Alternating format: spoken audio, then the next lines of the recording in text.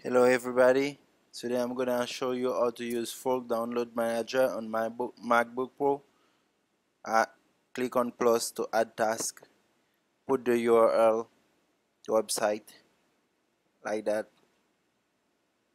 and you can add a tag jailbreak for example, and choose popular application picture, so you can start downloading immediately manually. You can choose another folder to put your download file, cancel, and you can add a description of your file downloading. Description, add new task. You can add trade is separate the file 10 parts, 5 or 6 depending on you, and add a new task. I have Red Snow Mac 0.9 downloading. Here I got speed active trade 1, my file is here, and 2 trade active on 10 total here. Okay, got the current downloading file.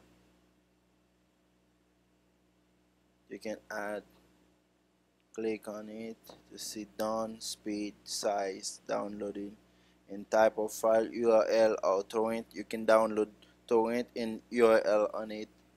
Speed or 4 trade active now because the speed is increased. You can go on pause. You can pause your download, schedule, complete, view the complete file, go to current to see the current file downloading, speed. Now we got 6 trade, and we got pause. You can pause it. I pause my file downloading and go on pause.